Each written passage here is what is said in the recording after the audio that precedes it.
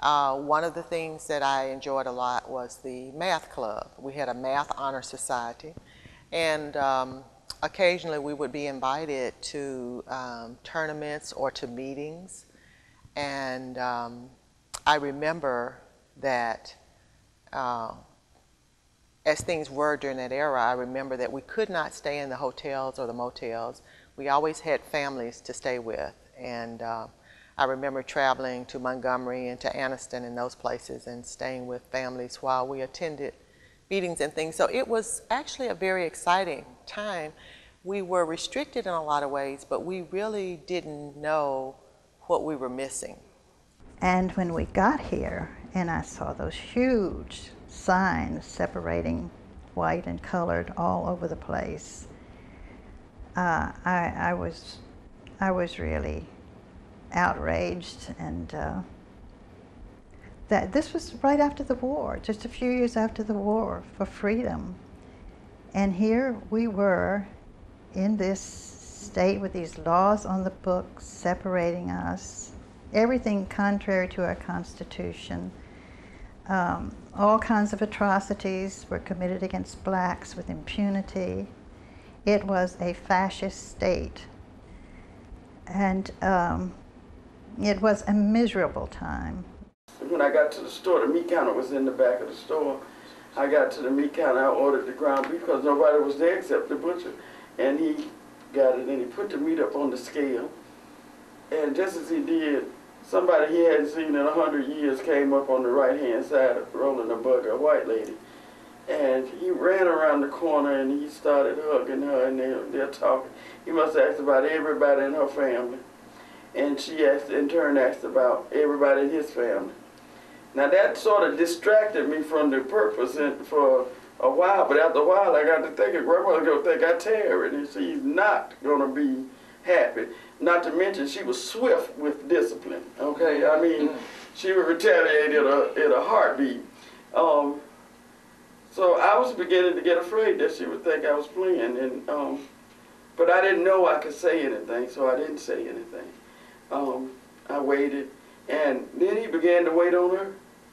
He took my meat and set it to the side, and I'm just standing there, and the meat is on the scale. That seemed as though it would have reminded him I was standing there. But he filled her whole order, and then came around the corner and hugged her, and told her that he would see her that night. And when she walked off, she came toward me. So he turned around and he said one simple word, and he went behind the counter and picked up my meat, wrapped it, and gave it to me.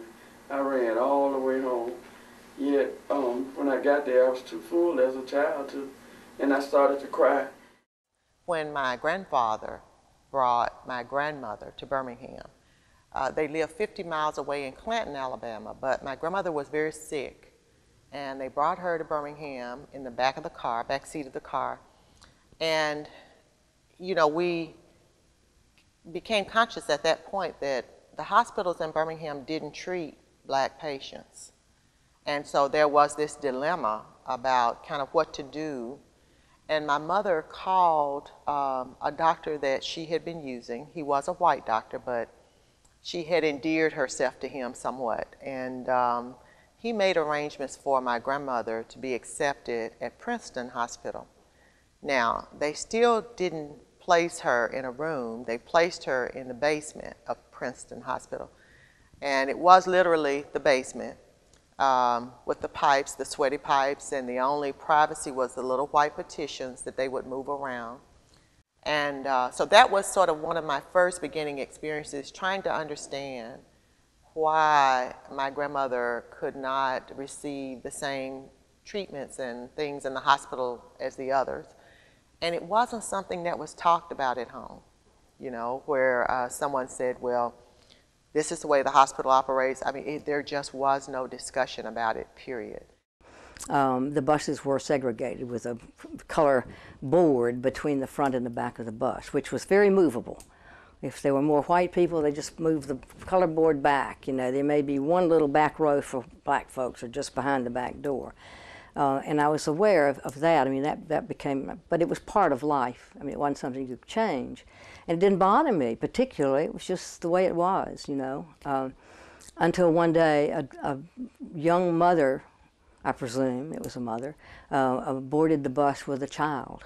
I don't remember now, it was a little boy or a little girl. I just remember this little child who jumped up in the front seat and to look out the window, which children, of course, always want to do.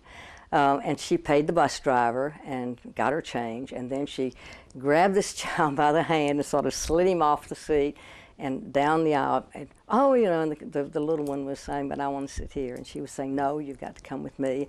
And she bent over and spoke to him and went on back to the back of the bus. And that just really grabbed my heart. I was almost in tears because I thought, what, if that were my child, what would I tell that child? Would I teach that child that those bad white folks did this to you? Or would I teach my child you're not good enough to sit in the front because your skin is brown? What would I say? And I could not come up with an acceptable answer as a Christian person. I couldn't, and I don't think I could have had I not been a Christian person. But that was my first awareness of how terrible this was, how humiliating, what an awful put down, and how would you deal with this issue in your family? And I couldn't solve that problem. I was in the 8th grade and about to attend Parker High School, but one of our local black people, in fact, I think it was probably our only black millionaire during that time, Dr. A.G. Gaston. One of the things that he did each year was sponsor the citywide, countywide, and statewide spelling contests. And I was sort of dragged kicking and screaming into this spelling contest, but according to the records that the Scholastic Aptitude test I think they took back then, according to those tests, I had a real aptitude for spelling, so I was forced into this spelling bee. And I did have the privilege of winning the city, the county, and the statewide contest. And Dr. Gaston was willing to sponsor me to the national contest, but you had to also be sponsored by your local newspaper. And I was not permitted to be a national contestant because blacks were not permitted to be part of the national spelling competition. So that was sort of the second thing that had me really think about Birmingham and just try to understand the world around me, the society around me.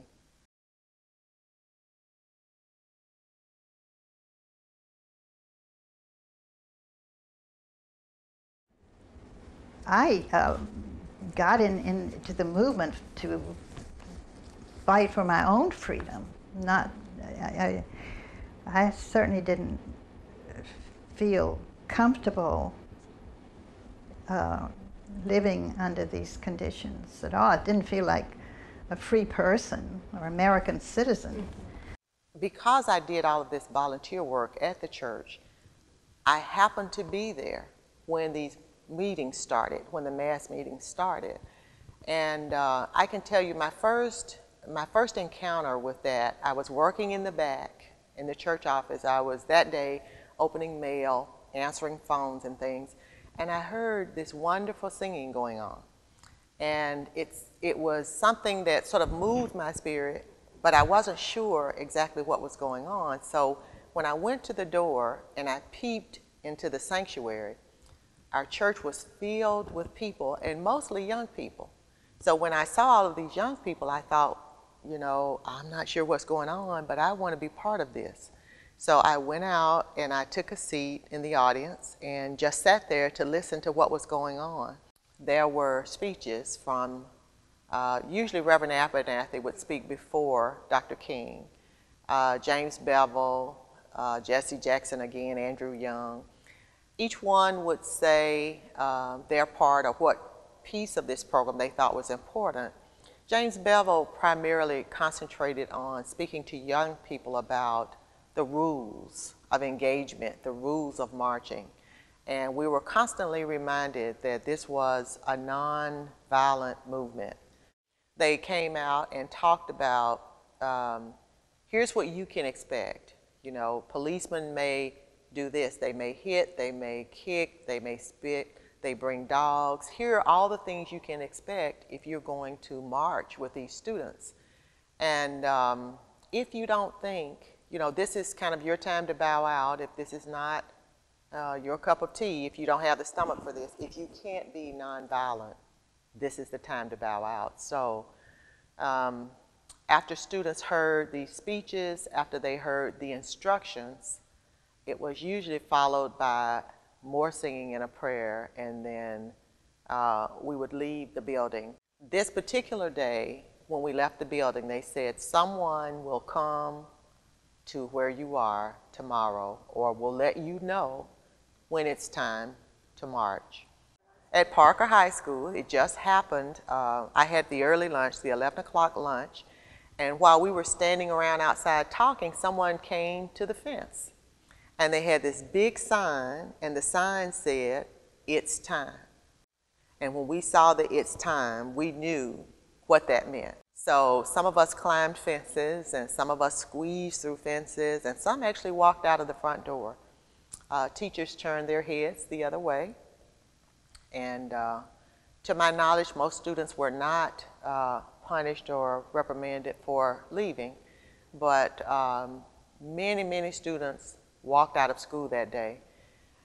I remember the first mass meeting we went to when we were downtown, and somebody told grandmother about King, and they just kept saying the name King. And there used to be a show came on TV called Sergeant Preston of the Yukon. And he had this wonderful dog that saved the day every time, named King. And I must say, we lived in the projects again, so we didn't have pets. Our dream was on a dog. Everybody wanted a dog like King. But anyway, we, grandmother, when we came home, grandmother told everybody, get ready. We going to Tabernacle Baptist Church to see King. So we went around and told other kids in the projects that King was going to be at TAP. A lot of people were there, and there was a lot of children, and we were looking for King. And when they introduced the Reverend Dr. Martin Luther King Jr., we were still looking for a King.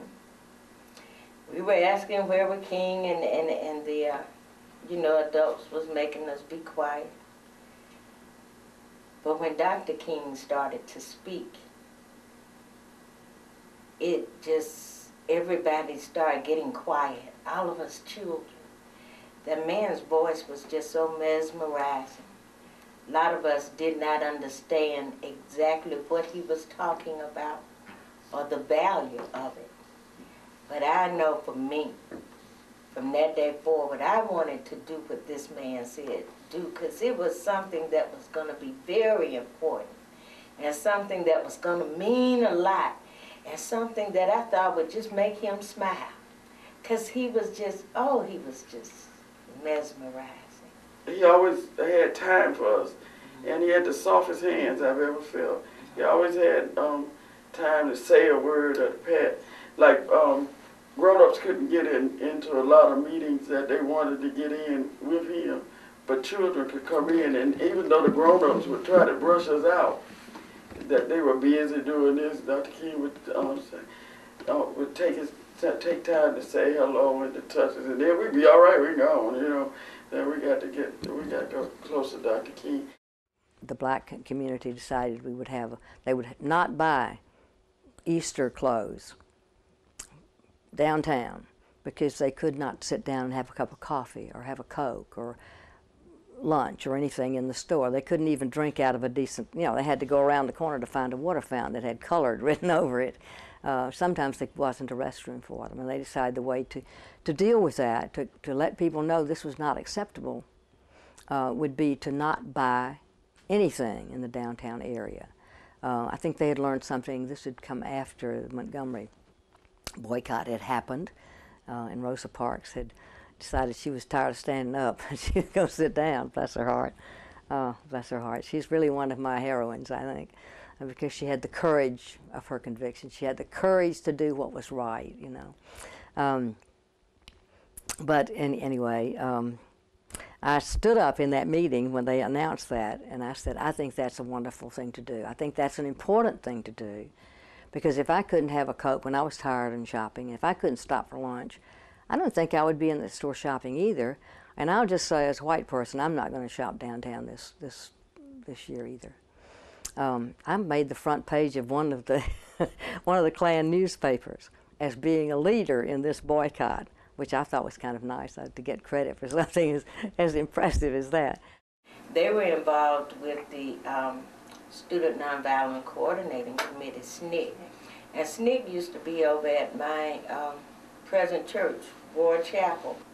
They had, they would do sit-ins at the lunch counters and at the bus stations, and I was the gopher. I would go and get their mothers when they were arrested and stuff like that. So I started learning things, different little things then. But we had buses here in Selma, and I know there's a lot of history with that Montgomery boycott, but we had a bus company here in Selma too that a lot of people maybe have forgotten about. And grandmother used to ride the bus. But the women decided they weren't riding that bus no more. they put a boycott on that they never recovered from. We haven't seen a bus since. At least the Montgomery bus came back. We haven't seen a bus here in Selma since. Those women did it. By 1965, we had been marching, and it was just a normal thing to do. Nobody stayed at home. Nobody went to school. Started like January '65. Nobody started. Nobody was going to school because we were at war essentially, and we didn't use those phrases then. I don't recall, but we was essentially at war, fighting for the things that we talked about, fighting for the things that we knew were right. We were raised as Christians, and we still are. And if you teach that doctrine, and you learn that doctrine, and you know you're supposed to do that, that's what you're supposed to do. There's no ifs, ands, and buts about it. So essentially, you had to be just like the ultimate activist, and the ultimate activist to me was Jesus. Once you felt that pain, and there's some hope that this pain can go away, not just for yourself individually, but for everybody, because you don't want anybody to feel like you felt when you were experiencing this. So what you do is you get up and do something.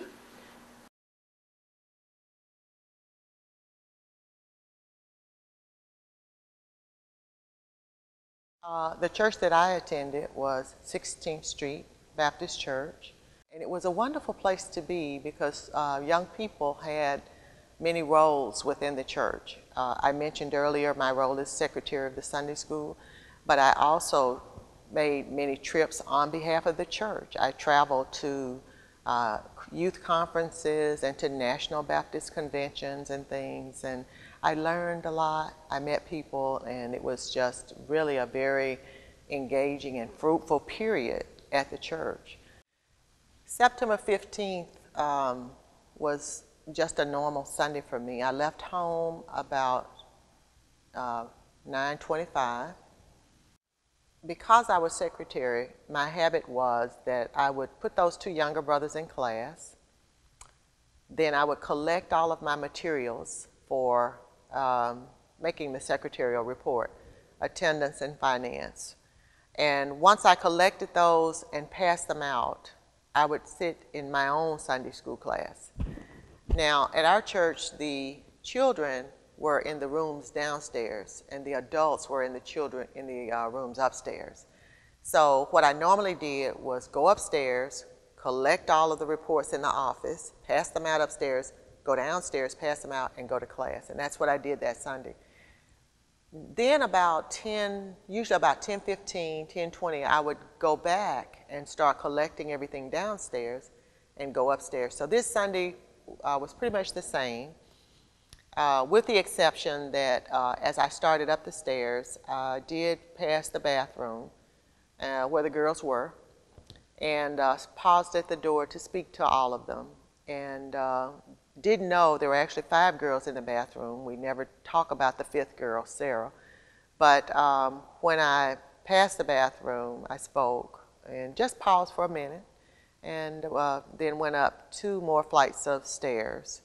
When I cleared the second flight of stairs, the phone was ringing in the church office. And I answered the church phone, and male caller on the other end said 3 minutes. And I can be precise about this just because we have a lot of people that call and they come by, they want to count the steps and they want to time it and everything. So from the phone call, there was 15 steps from the phone call to where I was when the bomb exploded. We know there was about anywhere from a 1.5 minute to 2 minute window from my leaving the girls to where I was when the bomb exploded. But I was upstairs, had just stepped out into the sanctuary.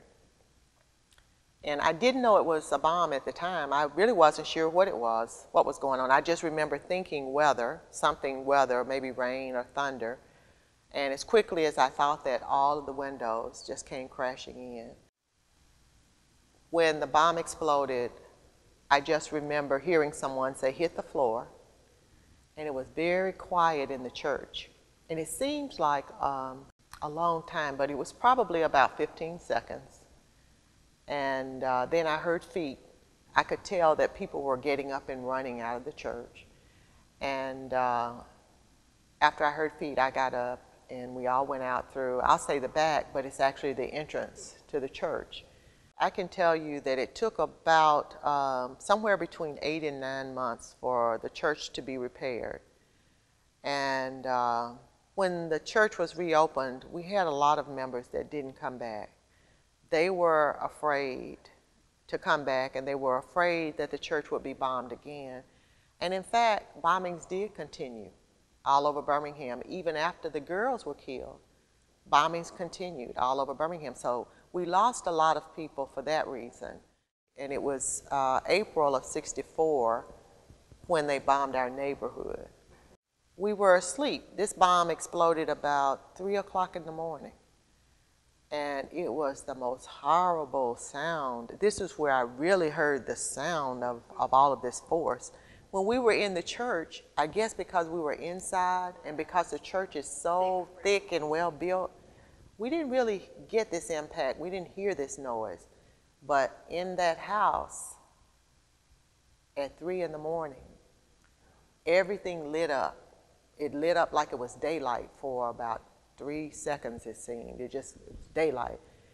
And my 2 brothers, I again had 4 brothers, the 2 on the top, they were sleeping on 2 sets of bunk beds. The 2 on the top were thrown to the floor. That's how horrific the impact was. And after they were thrown to the floor, it was dark again. And then we heard these horrible screams out in the street. It was one of the most horrible nights that I've ever lived through, and it was so frightening. So I said I was afraid for a long time. I was really afraid after that. That's when the rashes really got bad on my hands and things.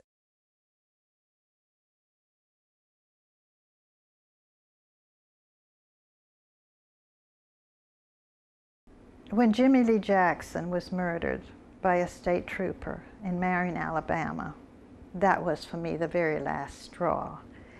And it was at our next meeting that Hosea Williams was a speaker. And he was describing what was going on in Selma, how terribly the people, we had seen Sheriff Jim Clark, just knock C.T. Vivian off the Dallas courthouse steps. And at the end of his talk, he just looked straight at this group of folks and he said, I see all of these white faces sitting here. You meet every month and you talk and you talk and you write letters to the people and you write letters to the congressman and you write letters to the city people and you write letters to the police chief and all of that. But you never put your body where your mouth is. So when he finished speaking and during the Q&A, at this point I knew that many people in the council were ready to do something. And so I asked, how would it be if some white people went to Selma?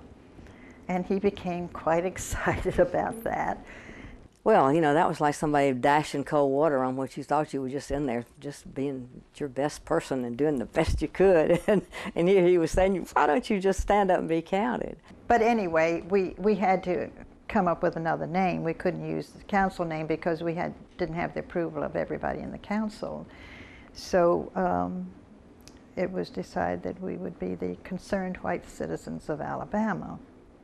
But anyway, we struggled with what can we do and how can we go and peacefully stand up and be counted as Alabama white citizens who believe that everyone has the right to vote.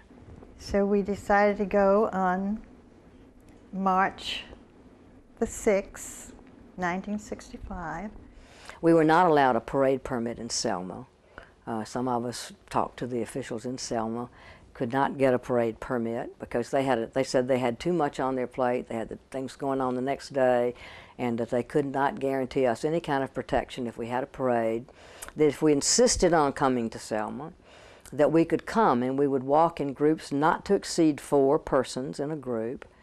Joe was stopped by this man and bishop and presented with a telegram from the head of the Missouri Synod of that region, saying that Joe was not speaking for the Lutheran Church. And that just as that was being read to him, there was an old broken down automobile in the intersection with its hood up, and a group of people gathered around it as if they were trying to repair their automobile. But this was a group of the people who were against our march, and they set off this stink bomb, this bright red smoke bomb thing, and the smoke blew the other way. It blew toward them across their group, and it was really difficult not to chuckle because you could see this going on, and with the seriousness going on in front of you, the incongruity of the whole thing just sort of, you know, spills in on you as you sit there and look at it. It wasn't funny. It was very serious, and we were extremely grateful that the smoke had carried it the other way, and felt like, you know, maybe God is speaking to us in the midst of this strange thing for me and certainly for my husband to be doing at that point in time. And then we went on across the street. Joe read our statement of purpose, and there was so much noise, I couldn't hear a word he said. We, as white citizens of Alabama, have come to Selma today to tell the nation that there are white people in Alabama who will speak out against the events which have recently occurred in this and neighboring counties and towns. Therefore, as citizens of the United States of America and of this state of Alabama, we do by our presence here affirm our faith in the abiding principles upon which our nation and our state is founded, and for which our forefathers died. We are immovable in our determination that this be a nation under God, with liberty and justice for all. This was read with lots of catcalls, very ugly things being said, like, you know, let's just dump them in the river, and why are these commies here, and all of the other expletives that came out of the mouths of the people who were truly against us. And I think filled with fear. Their hatred came out of their fear. I felt at that moment a little sorry for them, particularly when we sang America the Beautiful. And they didn't even recognize this wonderful, wonderful song. So, but when he finished, then I heard this huge roar, you know, and I thought, oh boy, they're really here en masse, and this is going to be the end. And turned around to see there was the building across the street, a federal building, was just filled with black people. And they started singing, "We Shall Overcome." And so we left that space, you know, with that wonderful singing in our ears, and just, you know, just floated back to the church. And again, they were driving slowly along beside us all the way. Of course, the next day was March the 7th, 1965, Bloody Sunday. And that was so terrible. And felt, because, you know, because of what happened the next day, that this had no value. We had wasted our time. But I came to realize that it was not wasted time, because it had required us 72 white people to truly examine ourselves and what we really cared about.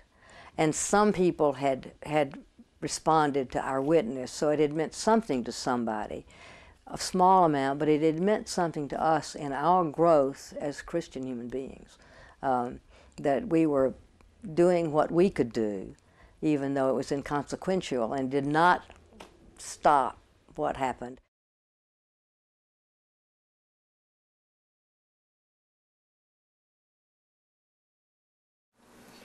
We normally would, when we march and we'd be stopped and not arrested, we would kneel and pray and return back to where we, our point of origin.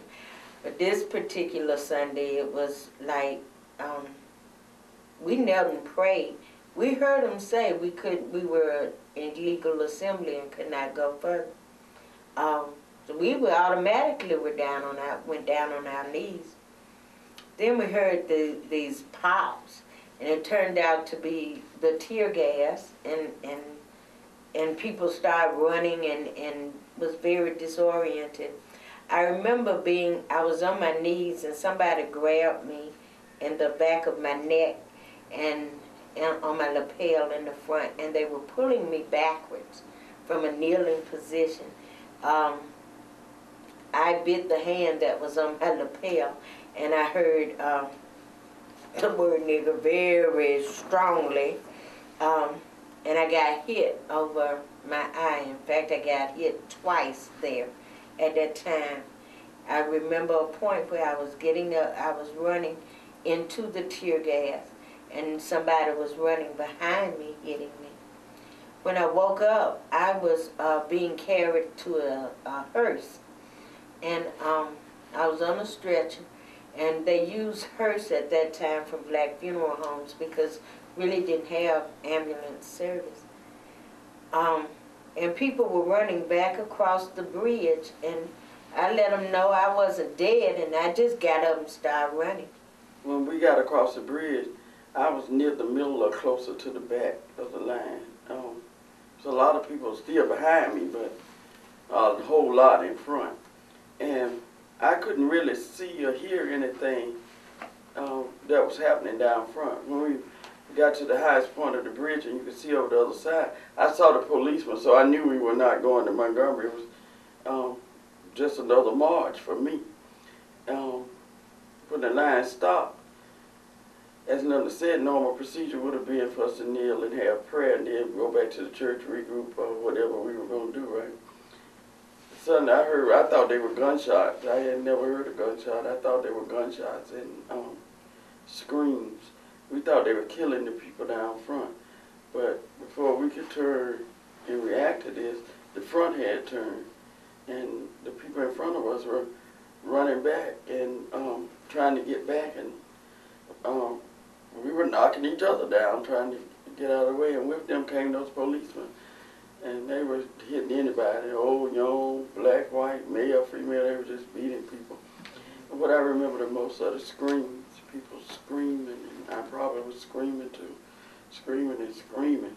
And how when the tear gas got to us, it burst your eyes, and it was in our lungs, you couldn't breathe, you can't see.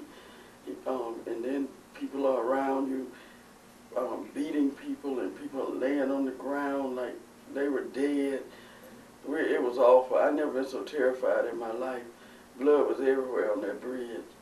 Then the men on horses, and the men with the gas mask on. I had never seen a gas mask up close, so I didn't know what it was. That was something from outer limits. Right, these monsters coming at us, and I can't even describe the pandemonium and the fear that was present on that bridge, but the screams were just awful. I don't remember anything else until I awakened in that car, and Linda was crying, just crying. But when I looked up, she was covered with blood, whole face and all this. It scared me so bad. It scared me even worse because she was supposed to take care of me. But her snatching me and us running because I started screaming. We were running.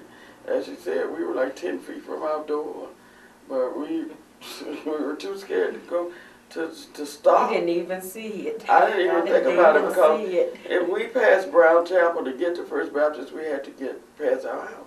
Because a lot of people think they beat us up on the bridge and then that was it.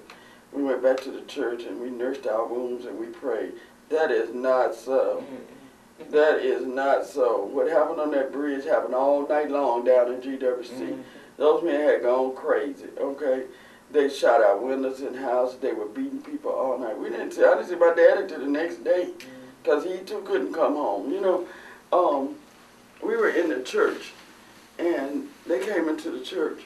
They threw this young man through the walls of the baptismal pool in First Baptist, in the church. No place was sacred. We were like, I just couldn't believe this was happening. It was awful, truly, truly awful. But, and after that, I really don't want to say this okay, but after that, I ain't want no more freedom. Whatever that was, I ain't want no more freedom. I don't care what grandma say. I ain't want no more freedom. It wasn't worth it. I didn't want to play no more. It was no longer fun. And it was no longer that I felt that I needed to be there. I really wanted to be a little girl in my love zone.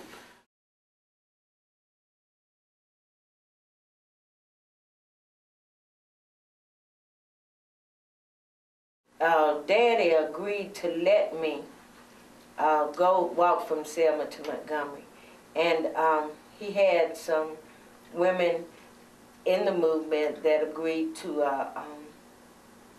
be my chaperone on that walk because I was 14 years old. We left on that Sunday, March 21st. I'll never forget it. And Dad had agreed that I could go. The next morning, when we woke up, it had been raining. It was drizzling raining. And the president had federalized the Alabama National Guard to take care of us or protect us. That morning I came out of the tent. It was real foggy and drizzling and raining. And across the road were all of these National Guardsmen, and a lot of Jeeps and trucks and stuff. But I focused on 3 guardsmen that were standing by a Jeep. They had on their rain gear and helmets, and they had their rifles, the butt end at their waist. And they had their bayonets affixed to the end of that rifle. And they were just standing there holding those rifles. And looked like they were looking directly at me. And I knew then that those people were there to kill me. This was my 15th birthday, March 22nd. I was terrified. I wanted to get back home to my daddy at 138C GWC Homes. I didn't want no freedom. I didn't care if you ever voted. I was scared that they were there to kill me. I knew that all the people that had beaten me 2 weeks before, and I said beat it, because they beat and beat and beat it, you know, until they just, ooh, all those people, they were white. I didn't see any black National Guardsmen. So some of those National Guardsmen had to be some of those people that had beat me. And now, those 3 had to be 3 of the ones, because they were there to kill me. You know, they stopped that morning.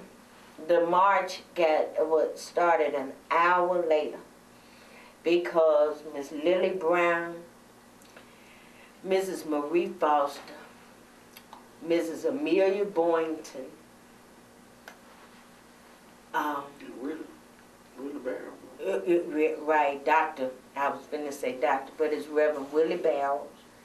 Those 3 women thought it was very important not to let me go back, as terrified as I was. And I still have never been that terrified since. I can remember since. and they talked to me. Now, they told me a lot of things, and I can't remember anything they said. I remember one person. This was and what's the guy? Jim Lederer.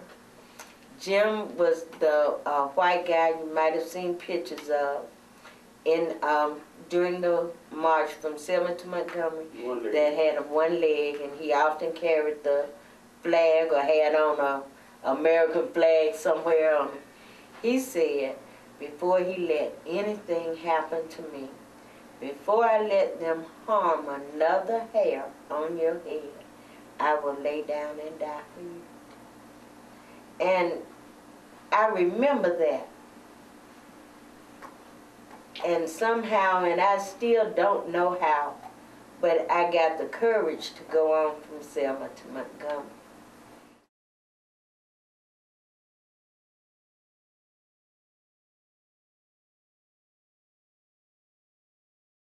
What I remember most about the women that I knew that worked, most of them were very strong supporters. They were encouragers. They played outstanding supportive roles, which would later really become important because they became the source of documentation for so much of what we do. We had women who were even taking many of the pictures then. The men were giving the speeches and being out front, but the women were offering the support to everything that was being done. I recall when the powers that be wouldn't let people buy food for the movement. And women who worked in cafeterias, particularly like at Selma University, would order enough food, not only for the students, but for the movement too. They wouldn't sell them gas. And Mr. Philip Green did his share there. He would have made sure they had gas. You know, everybody did something. And these women fill these roles, and they'll say, well, I didn't march. Their role was much more critical than physically marching. Because without that support, couldn't have marched, couldn't have done anything, period. We had women from Mountain Brook. We had women from Vestavia and Homewood. We had women from Birmingham. Many of the women talked about how they had loaned their cars without their husbands knowing that they had loaned their cars. Many of them had made financial contributions. There were many women that talked about the March on Washington, how they prepared sandwiches and boxed meals that could be taken on the buses and that could be taken to meetings that were lasting on into the night. So there, we were finding out, we knew about some of these roles that women were playing, but as they came forward, we came to see that, as they always have been, women were very present and very much a part of what was going on. And I would even venture to say that a lot of this would not have happened in the way that it did, in the successful way that it did, had these women not been there. I think, though, our children have a better future because of that movement. Because of that movement. And I think not only do they have a better opportunity, that the world owes Selma for those opportunities too. That what we did here just didn't benefit Selma. Blacks in Selma. It benefited this whole nation. And there's also this misconception that it was an African American movement, and it was not. It was a people movement. It was fought by people of all colors and sizes and races, and it benefited all people. And it was a real crisis time in terms of the lives of Christian people, of all people, but people who were struggling with their Christianity and struggling with their fears. Golly, you know, it's a miracle that we've moved an inch, and I think we've moved a few miles.